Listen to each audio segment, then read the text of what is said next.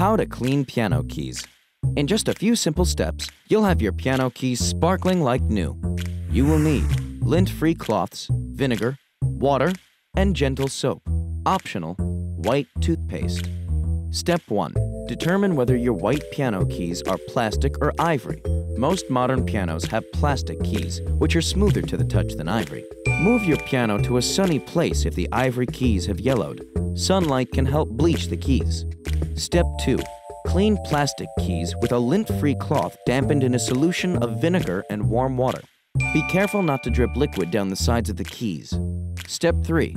Clean ivory keys with a damp cloth and gentle soap.